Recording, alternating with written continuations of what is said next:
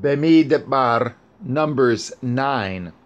And Yahuwah spoke unto Moshe in the wilderness of Sinai in the first month of the second year after they were come out of the land of Mitzrayim, saying, Let the children of Yashara'el also keep at the Pikach at his appointed time. In the 14th day of this month, at evening, ye shall keep it in his appointed time, according to all the rites of it, and according to all the ceremonies thereof shall ye keep it. And Moshe spoke unto the children of Yashara'el that they should keep the Pikach. And they kept at the Pikach on the 14th day of the first month at evening in the wilderness of Sinai, according to all that Yahuwah commanded at Moshe. So did the children of Yashara'el. And there were certain men who were defiled by the dead body of a man, that they could not keep the Pikach on that day. And they came before Moshe and before Aaron on that day. And those men said unto him, We are defiled by the dead body of a man. Wherefore are we kept back, that we may not offer at an offering of Yahuwah in his appointed season among the children of Yashara'el?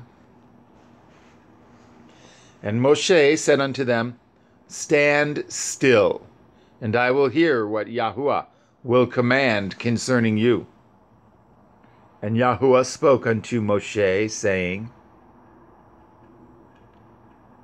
Speak unto the children of Yashara'el, saying, If any man of you or of your posterity shall be unclean by reason of a dead body, or by in a journey afar off, yet he shall keep the Pikach unto Yahuwah. The 14th day of the second month at evening they shall keep it, and eat it with matzah and bitter herbs. Bitter herbs. They shall leave none of it unto the morning, nor break any bone of it. According to all the ordinances of the Pikach, they shall keep it. But the man that is clean and is not in a journey, and forbears to keep the Pikach, even the same soul shall be cut off from among his people, because he brought not the offering of Yahuwah in his appointed season. That man shall bear his sin.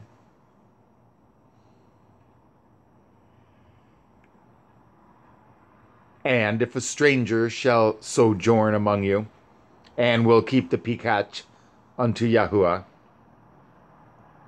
according to the ordinance of the Pikach, and according to the manner thereof, so shall he do.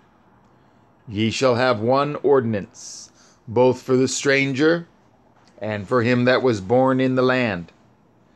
And on the day that at the tabernacle was reared up, the cloud covered at the tabernacle, namely the tent of the testimony. And at evening there was upon the tabernacle, as it were, the appearance of fire until the morning. So it was always. The cloud covered it by day, and the appearance of fire by night. And when the cloud was taken up from the tabernacle, then after that the children of Yashara'el journeyed. And in the place where the cloud abode, there the children of Yashara'el pitched their tents.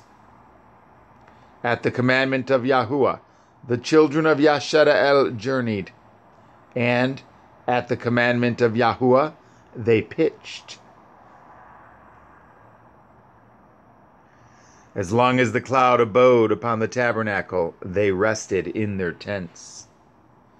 And when the cloud tarried long upon the tabernacle many days, then the children of Yashara'el did guard at the watch of Yahuwah, and journeyed not. And so it was, when the cloud was a few days upon the tabernacle, according to the commandment of Yahuwah, they abode in their tents, and according to the commandment of Yahuwah, they journeyed. And so it was, when the cloud abode from evening unto the morning, and that the cloud was taken up in the morning, then they journeyed. Whether it was by day or by night that the cloud was taken up, they journeyed. Or whether it were 2 days, or a month, or a year, that the cloud tarried upon the tabernacle, remaining thereon, the children of Yashara'el abode in their tents, and journeyed not. But when it was taken up, they journeyed. And the commandment of Yahuwah, rather, at the commandment of Yahuwah, they rested in their tents. And at the commandment of Yahuwah, they journeyed. They guarded at the watch of Yahuwah, at the commandment of Yahuwah, by the hand of Moshe.